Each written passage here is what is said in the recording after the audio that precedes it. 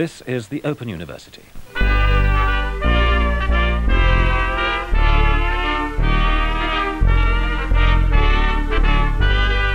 You know, I may not know much about ethnology, ethnography, anthropology, spectral hauntology, pseudo-psychogeography, subjective spatial mapping, human resource management, people's instinctive travels in the paths of rhythm, self-induced culture shock, invisibly expanded dwellings, invented inventories, or the architecture of the blur. But I thought I should make at least one last video before leaving Yangon, Myanmar, or Rangoon, Burma, if you prefer, to talk about my use of this city, which I've spent 6 weeks in. But first, here's the Japanese architect So Fujimoto talking to the Architectural League in 2015 in a talk entitled Between Nature and Architecture. And here he's describing an early conceptual piece he made in Shinjuku, Tokyo. The idea is to create the house melting into the city. And this is the Shinjuku area where I was living at the time. And this point, the central point, was the exact place I was living. But at that time, of course, I was alone. After graduation, I didn't work for anybody, and I didn't go to any master class school or something.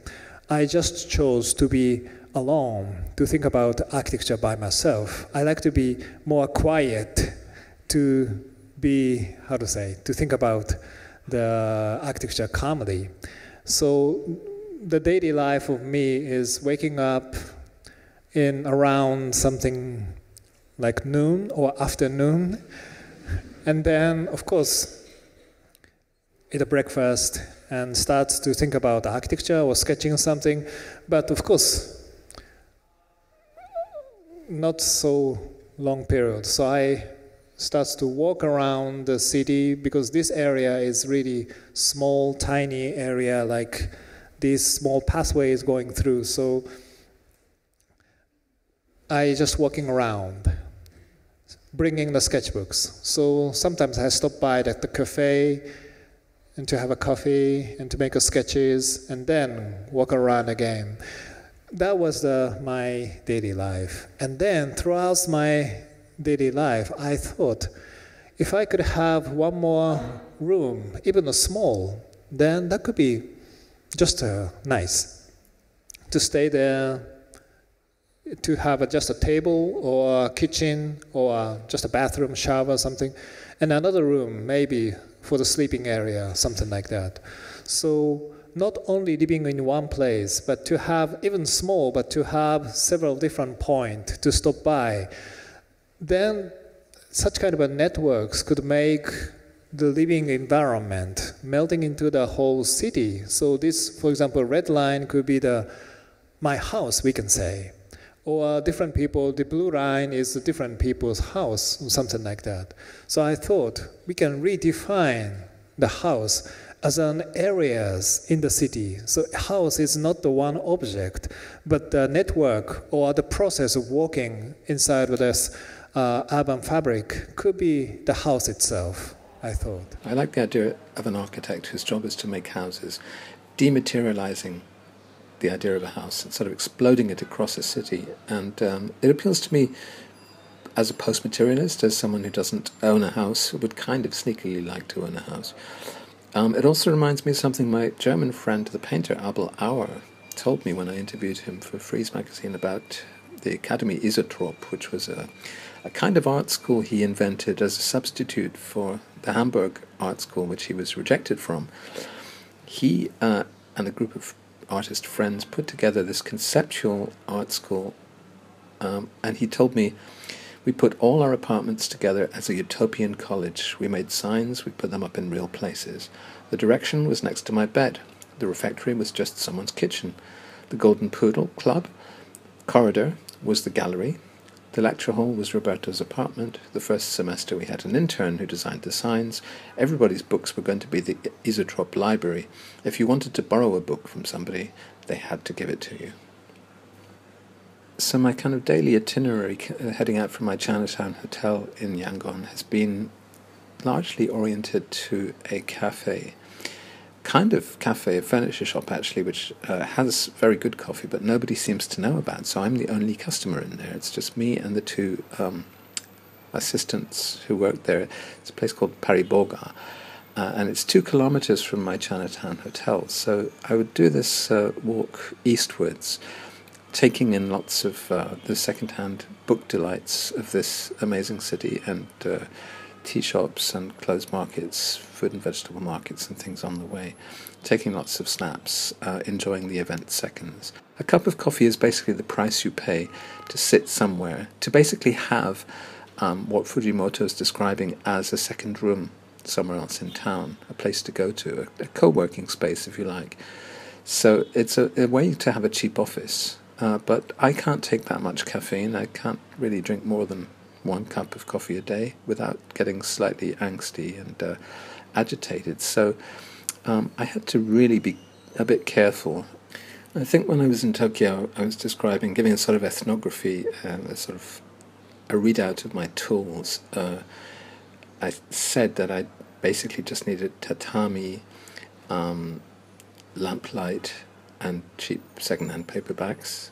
But I have to add some things to that list. I brought my LED lamp with me in my suitcase, and that transforms any kind of... The depressing lighting you get in a lot of hotels can be surmounted when you simply screw together your own little light, which follows you around. Also had my own kettle and my own little cup, and I've been drinking Lipton tea rather than PG Tips here, because PG Tips is not sold in this country. The other thing which you can't get here is good tap water, which you can simply drink out of the wall. You have to buy water, so I've been a bit like a coolie.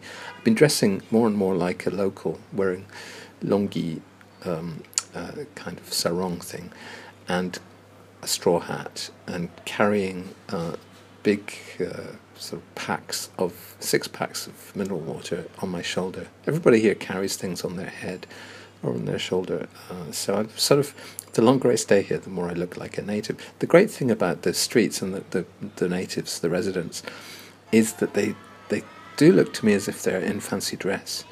I've talked about them looking a bit new romantic. That's the only comparison point I have, because, that sort of brief moment when Malcolm McLaren decreed that everybody should dress like a pirate.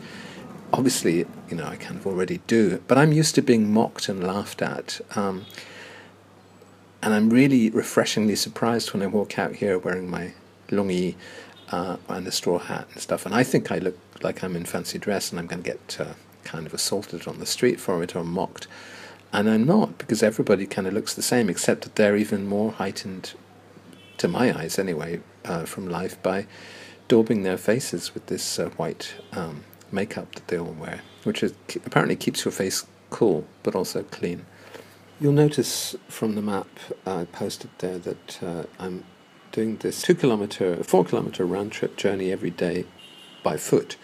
So it's a series of walkscapes that I'm seeing, and actually so Fujimoto, in another part of that lecture, talks about being influenced by Richard Long, and another German friend whose themes this starts to remind me of is my friend Jan Lindenberg, who I'll actually be living with or very close to when I get back to Berlin in July. And he has been into, for quite a long time, this theorist called Lucius Burckhardt. I wrote a piece for Click Opera a few years ago called Walkscapes, Strollology and the Politics of Promenade, which mentioned Burckhardt. And also Richard Long, the opening paragraph said, what do these things have in common? About a VHS tape of a 1988 documentary about the artist Richard Long entitled Stones and Flies, Richard Long in the Sahara, a double DVD of Andrew Cotting's film, Gallivant, the fictional documentary Robinson in Space by Patrick Keeler, and the book Walkscapes, Walking as an Aesthetic Practice by Francesco Carreri. So then I go on to explain that what they have in common is something to do with the aesthetics of walking, particularly how walking gives you a certain perspective on landscape, kind of alienation from alienation. Walking might be an adventure, an exploration, a way of making art and architecture, an intervention, a way to approach urban planning, a situation, even a sort of politics. So when I first arrived in Yangon, I took the taxi in from the airport, and then I've taken taxis occasionally to some of the attractions like the zoo, which are a bit further out, or the French Institute. But mostly, and I took a bicycle taxi one day and got ripped off, so I never did that again. So mostly it's the kind of compact city centre where you can walk everywhere.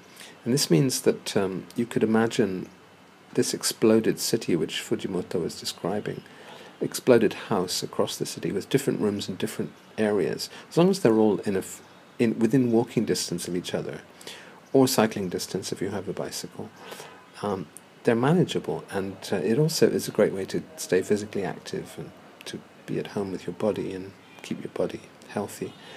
So one of my rooms then is this Paris Bourgade Cafe. Another, actually, where I had lunch today, a place called Café Virus, which sounds rather uninviting, and is actually a very gloomy but wonderful cafe in a covered market, which is pretty neglected, pretty empty, and they have some bookstores there and some clothes and fabric stores. Almost no customers. Very busy on the ground floor, but then upstairs nobody really ventures in. And so I discovered this place rather belatedly called Café Virus, which uses the Virgin typography, and that has delicious food, very cheap. And so it all becomes part of this strollology, which is a blend of sociology and urbanism, an attempt to correct the way technological progress from trains, cars, GPS has alienated our perception of the landscapes we move through. Lucius Burckhardt thought that strollology, walking, could be a serious science. So this was all based at the University of Kassel, and it was called Spaziergang Wissenschaft. Spaziergang means someone who wanders almost with a rucksack through the countryside. It's going into space, literally. And I think that's what interests architects like Fujimoto about this, that you can send buildings into space, you can sort of distribute a building through a city. And I would love to rent rooms, single rooms. I mean, it's slightly absurd when you hear Fujimoto talking about having his bathroom, a couple of kilometers from his living room. But it is possible in an Asian city where life is very safe, and also in a warm climate where you are never battered by the elements. I think it would be a very different proposition to come here in the rainy season, when apparently it's just raining heavily and solidly for 2 or 3 months. It's really amazing to look on Street View and see pictures of these streets taken when there are actually clouds in the sky, because here in the early part of the year the sky is blue, it's clear every single day. It hasn't rained once in the 6 weeks I've been here, and it's extremely hot today. It was like 36 degrees centigrade, and it does give you this the possibility, the safety and the friendliness, because the people here are very friendly, gives you the possibility to really spread out in this really ideal way your existence in the 3 to 4 hours you might be outside your main living space, to go and sort of colonize communal spaces, or not colonize, that's too colonial, share spaces with other people, watch the world go by. So as I've said before, it does have this flaneur kind of element to it, which makes it really one of the best cities I've ever been to, because it is so pleasant to observe this flamboyance, and also to be a flaneur and to be amongst other flaneurs, because people are apparently not having to work too hard. They're not making much money here, but they are taking life easy and with pleasure. Yangon is laid out like New York, in the sense that it's got numbered streets. It's got these main avenues, like New York, sort of tilted on its side, because it's got these main avenues which are called Mahabandula, which is the street I mostly walk on. Strand Road is the street down at the docks. These are all the east-west main arteries. Strand Road has a slightly heavier atmosphere. One might be mocked by subcontinentals down there, or high-fived, in fact. There's a kind of different sense of personal space as you go through the different racial areas. So a lot of people who look to me like Bengalis working in selling rope and plastic buckets and electrical goods down on Strand Road. And then Merchant Road sort of branches off from Strand Road and becomes a southerly parallel to Mahabandula. And these main arteries, east-west, are crisscrossed by streets called 26th Street, 24th Street, 23rd Street, but those are interrupted by streets with names. So the street my hotel is on has a name. It's called Shin Odan Street, which sounds like Irish or something. Shin Odan Street, it would be 18th Street, but in fact the next street is called 18th Street. So there are the numbers sort of just skip around the named streets. And the main book street is 37th Street. That's one of my main destinations when I'm out walking. And you would think, counting the numbers from my street to that, it would be about 17 blocks, but in fact it's closer to 30 blocks because of the intervention of these named streets. The kitchen is every single bloody street in this city because you have street food everywhere, especially in Chinatown. The pavements are almost impassable because of the number of vendors of unlicensed, completely illegal or extra-legal vendors of just whatever they want to sell. People selling fruits, people selling buns with meat inside, people selling... I haven't seen insects yet, as you see in Thailand, but certainly pretty much anything you could imagine is sold on the street, and I've had to be very careful with it because my stomach has been upset. It's already a high risk for me, even in Japan, where the food hygiene standards are extremely high. In hot weather, where I'm drinking a lot of iced drinks and coffee, I get an upset stomach very easily. So it's been almost impossible for me, unfortunately, to eat the stuff you see on the street. Some of it you just wouldn't even go near. Some of the meat stuff that's fly-blown and looks putrid and decaying, I couldn't imagine anyone having the stomach for that, but they must have stomachs of iron. It's worth mentioning a few of the downsides of the city, since I've been singing its praises so much. And the downside is that the whole city is not just a kitchen, but a spittoon, because people are chewing betel and spitting it. And I have seen people accidentally spitting directly onto other people and then apologizing profusely for it. The other annoying thing is, the curbs are very high. That's a bit of and the infrastructure is very crumbly. So if you're a very old, infirm person, or a person in a wheelchair, for instance, forget it. There is really no way you could survive. Also, the taxis are aggressive in the sense that they toot their horns to tout for trade, and so you basically have these taxis honking at you wherever you go, especially if you're a foreigner. They sort of racially profile you, and foreigners pay more, I guess, so they want those as passengers. The buses also have incredibly loud horns. I'd heard that horns were not allowed to be blown within the city limits of Yangon, but that's obviously not enforced as a regulation. That's really the only downsides. And also I mentioned that people were a bit like, the stall keepers are all a bit like sort of art students in the West, failed art students who might end up manning a stall at Portobello Market or Camden Market or something in London. So it's almost as if this is a place where you recognize a lot of talent and a lot of glamour. People have amazing hairstyles. The classic man's hairstyle is to have sort of quite short shaved style at the back, and then sort of a parting that is in a sort of horseshoe shape, and then a kind of ponytail which sticks up in the air. And often there'll be very bright colors, orange or yellow dye in the top part, but the bottom part will be kept black. It's kind of pop star thing going on, and people have amazing torsos, amazing body definition, muscular definition, because they're carrying stuff and using their bodies all day.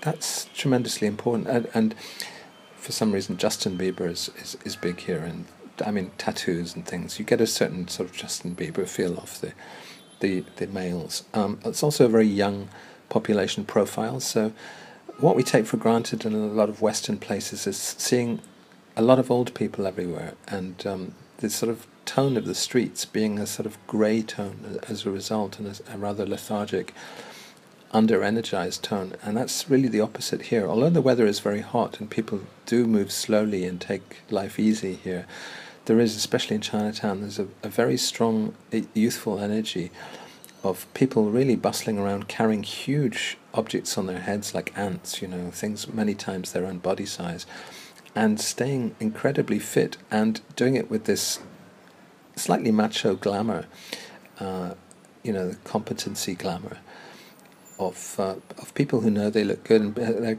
continually re-knotting their longies in this kind of slightly macho way. And I'm not, I've been thinking recently about machismo and chivalry as being two sides of the same coin in a sense. They're both etiquettes which people use to deal with strangers, and I guess rap and hip-hop in a way have the black American etiquette has been very influential in the West as a kind of vigilant, mistrustful manner of relating to strangers, that you wear your hooded top with the hood up and you look hard, you look like, hey, don't mess with me, I might have a gun, it might be fatal to you.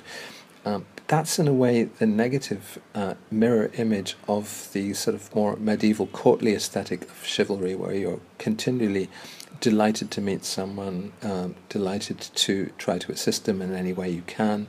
That has kind of, in modern times, that's turned into a sort of customer service ethic or etiquette, which is at its most exemplary in Japan, where there's an absolutely courtly, exquisite chivalry in terms of being welcomed into shops and treated as a potential customer or an actual customer with exquisite manners. But in a way, those are two sides of the same coin. And here it's there is kind of both. There isn't really that sort of slavish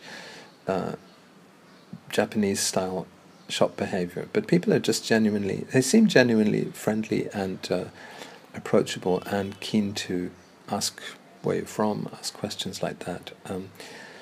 But I guess what I'm really saying is that the sort of hip-hop menace, machismo etiquette is not so notable here. It's not so present, although you do have a glamour.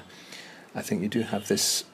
So for me, that's why it keeps reminding me of the New Romantic time rather than the hip-hop time that we're sort of living in. It's not. See, we live in a particularly aggressive era, I think, when people are, and the aggression comes out of anxiety and fear of the other, and also from multiculturalism, which is failing in a lot of people's eyes, a failed multiculturalism where people are not all rubbing along together. This is a city which refutes that very strongly, because people from many different religions and ethnicities are getting along, in the city anyway, very well together. And the etiquette, it's neither hip-hop misanthropy nor a kind of chivalric philanthropy. It's kind of something else, which is, I guess, simple friendliness. So what could be a better welcome to a walker? Open University.